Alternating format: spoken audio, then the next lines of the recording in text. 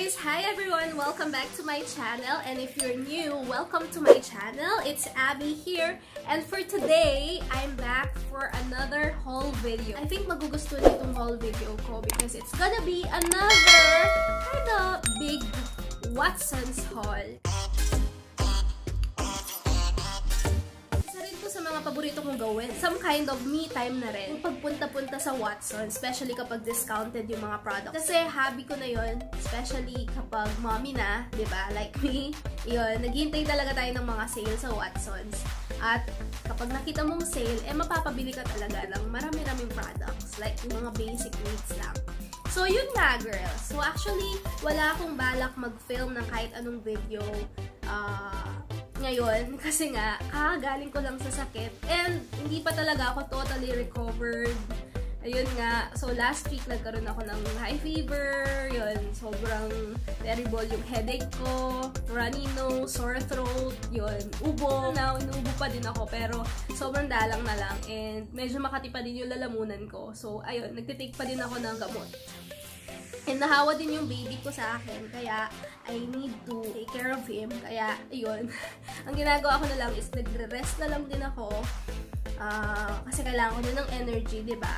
Tapos, nag-stay sa bahay. Yan. Nag-edit ng mga vlogs before na hindi ko pa na-upload. So, in-edit ko pa din yung mga vlogs ko.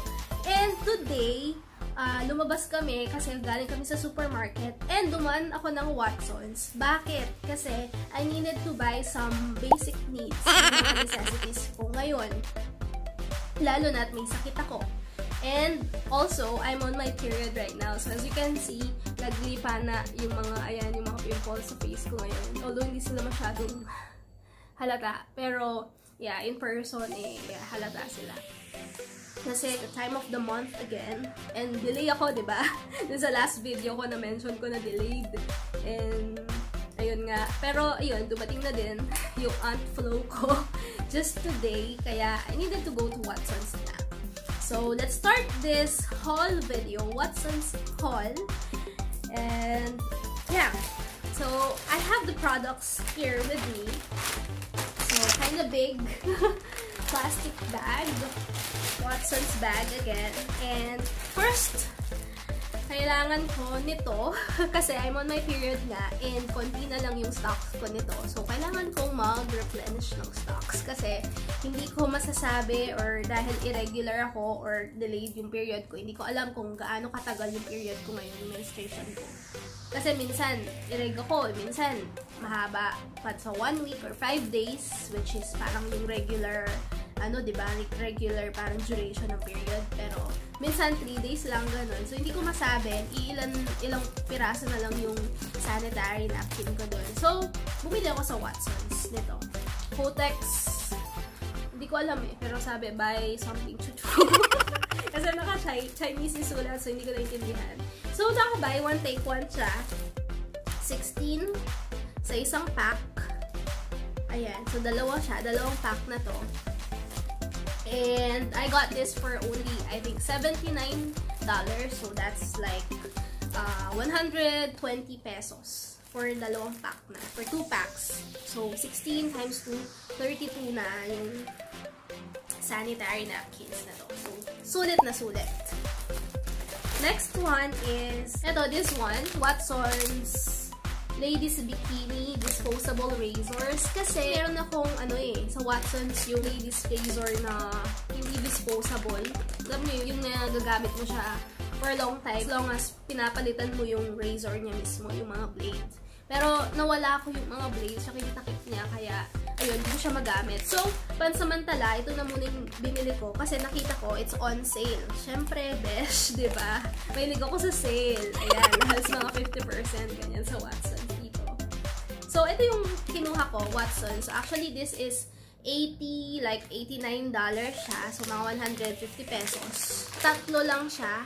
Ayan, yung bikini razors na disposable pa. But, ngayon, I just got it like half price. $49. So, almost mga 80 pesos. So, good buy din. Next is ito. Kasi kailangan ko talaga ngayon ng ganito. Kasi naubusan na din ako ng vitamins na tinitake. Kaya, napabili ako nitong Nutri Plus Vitamin C na may kasamang collagen tablets din. So, itong isa, collagen plus vitamin C na siya. So, sobrang taas ng expectation ko dito sa product na to or sa supplement na to. Kasi collagen plus vitamin C and 120 tablets na siya. I believe yung mga ganito tinitake sila parang 2 or 6 tablets for a day, ganun, or 3 times a day. I'm not just sure kasi mamaya tatanong ko muna sa husband ko kasi medyo hindi ko naintindihan yung dito. Walang English. Sobrang hirap ako. Hindi ako marunong mag-Chinese, hindi ako marunong magbasa pa ng Chinese. So, yun kailangan kong matutunan kasi dito ako nakatira ngayon. Susubukan natin. And I believe siguro okay naman.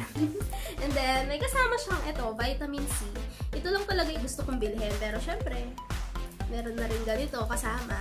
And discounted pa, di ba? Why not? Ito may 50 tablets naman. Maliit lang siya. And itong dalawa, nabili ko for $299.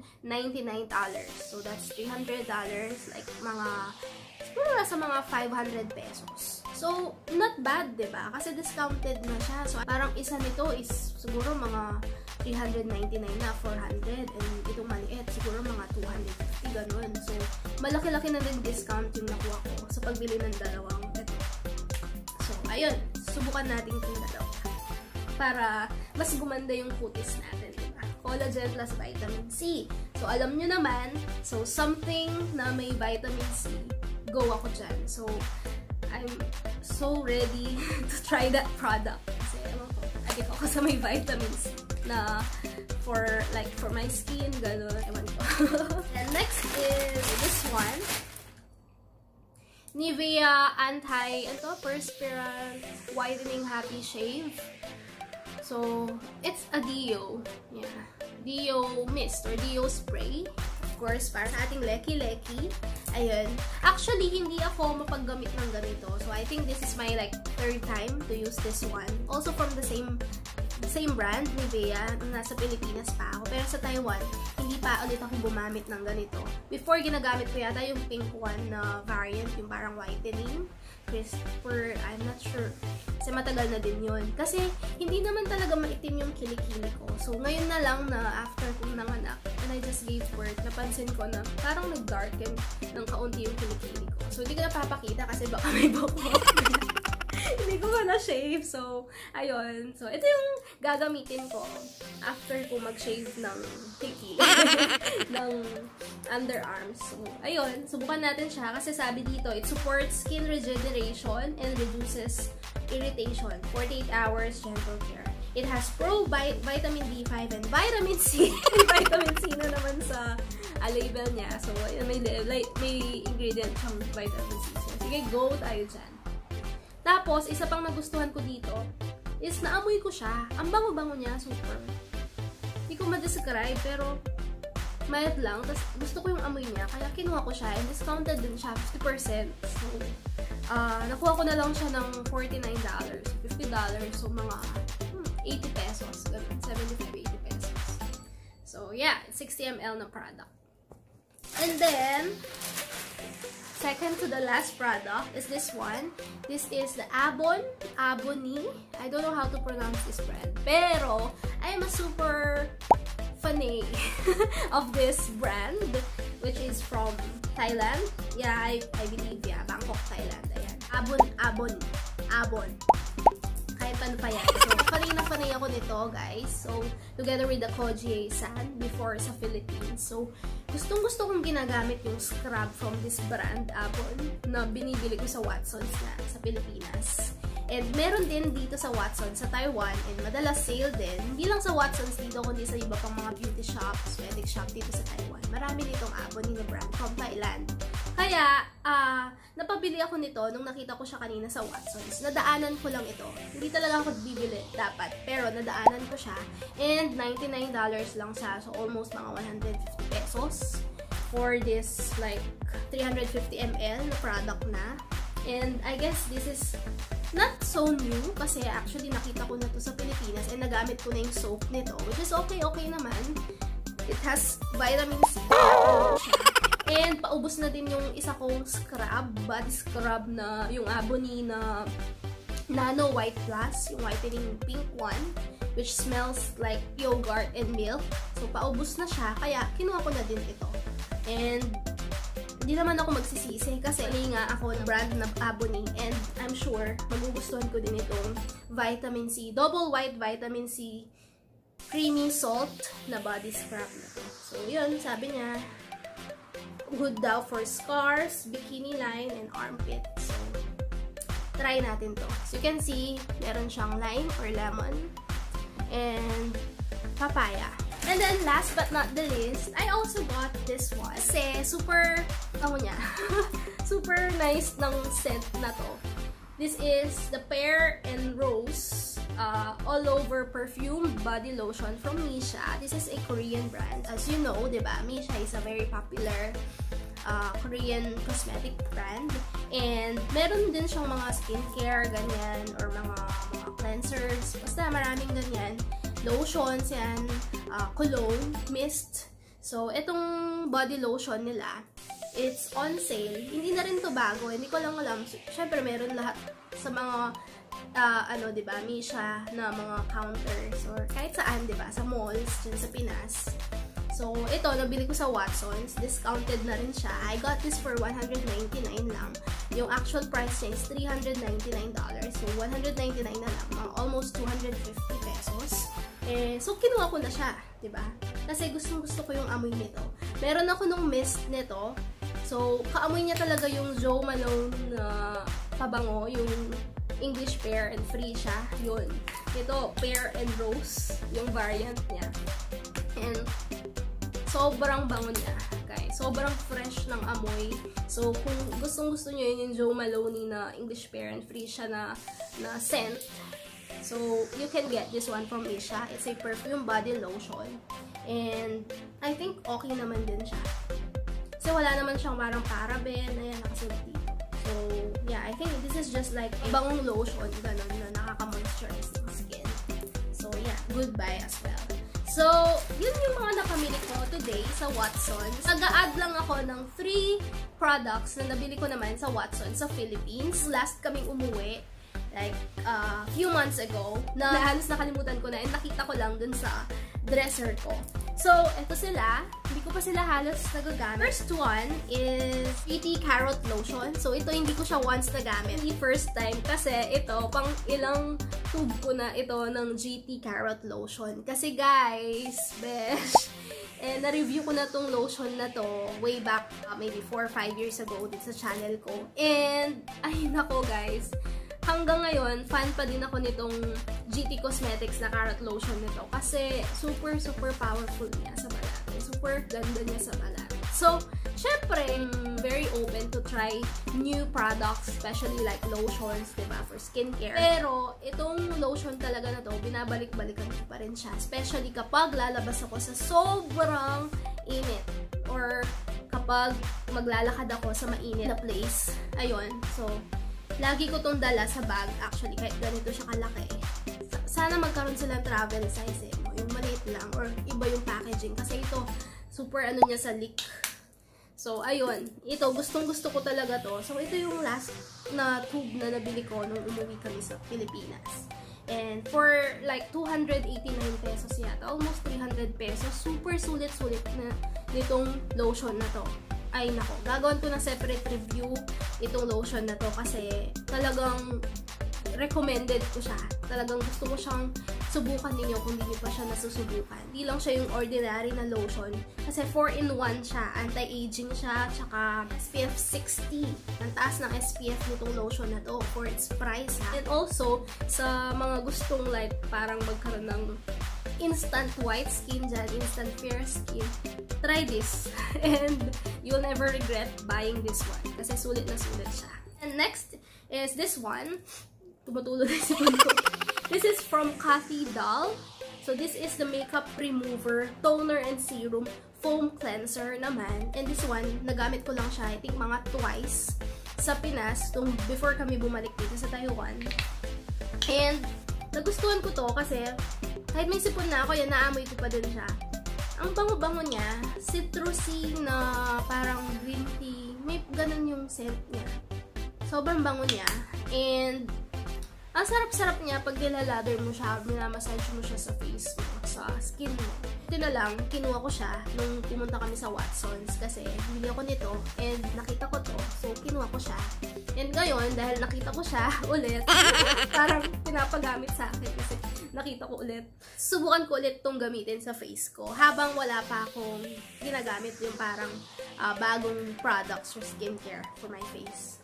So, this one, it is Deep Cleansing Pore Tightening Makeup Remover Whitening Toner All-Day Moist Vitamin C Serum. Parang lahat nandito na dito sa product na to. So, all-in-one na rin to, besh. So, sulit na sulit din nito na bilhin. I just forgot kung magkano ko itong binili sa Watsons sa Pilipinas. Pero, kung meron nito ngayon, kung nandito pa sa Watsons, subukan nyo to kasi ang bango-bango niya and nandyan na lahat. So, try this one. And then, last but not the least, for this haul, this one is glutathione, and vitamin C. Sa lahat ng products may vitamin C. I told you. So, ganyan ko ka-love ang mga products na may vitamin C. Ay, kaway-kaway naman yung mga girls dyan na gustong-gusto din yung products na may vitamin C. Diba? Is it just me? Or marami tayo na kapag may vitamin C yung para product or skincare, talagang bibilin natin at susubukan kasi alam natin na good yung vitamin C for the skin. So, ayun, glutathione, and vitamin C with Kojic Plus whitening system. Face and body powder. So, this is just a face and body powder. So, ang daming description niya no? 4 times whitening, oil control, and anti-acne. Matte finish with sunscreen. So, nagustuhan ko dito kasi with sunscreen daw siya. So, nasa Pilipinas kami last time, diba? So, nandun kami. So, kailangan ko ng parang pampa-fresh lang, diba? Kapag wala akong makeup, ganon. Or gandang pulbo at lip tint lang. So, kailangan ko ng pampa-fresh, diba? I don't need like foundation or any like BB creams, ganon, kahit wala akong dalhin. So, ito lang yung ginamit ko nasa Pinas ako. And I guess gagamitin ko siya ulit ngayon kasi summer na din dito and kailangan ko ng pampa-fresh pag lalabas, diba? I don't know, mga less than 100 pesos siya for 40 grams and madami na rin siya. May siyang vitamin C. And ayun nga, with sa uses niya, diba, yung functions na nakasulat dito, which I'm not yet sure kung talagang does it says here, diba? If it works like what it says on the label. Ayun. Subukan natin and malay nyo, diba? It works pala talaga in the long run. So, the more na ginagamit nyo, dun nyo palang malalaman kung effective talaga yung product nila. So, ayun. So, gagamitin ko ulit ito, guys. And update ko na lang kayo. So, guys, it for my Watsons haul video for today. So, this was my like second kind of big Watsons haul for this year, and I'm so happy kasi I was able to share again with you guys the products that I got from Watsons at a discounted price today. And kahit may sakit ako, nakagawa ako ng video for all of you, ayun, at least, diba, to make up for my absence na ilang araw na wala akong videos ulit. Ayun, so thank you guys for watching all my videos and vlogs na marami pa akong ine-edit. Marami pang mga coming vlogs na panoorin nyo. Thank you guys for watching this Watsons haul video. And if you like this video, don't forget to give this video a big thumbs up, comment down below, and of course, kung hindi ka pa nakasubscribe sa channel ko, go na besh, subscribe to my channel, and also don't forget to hit the bell para ma-notify ka kapag meron akong bagong videos or vlogs dito sa channel ko. So that's it for today. Good night! Have a nice day!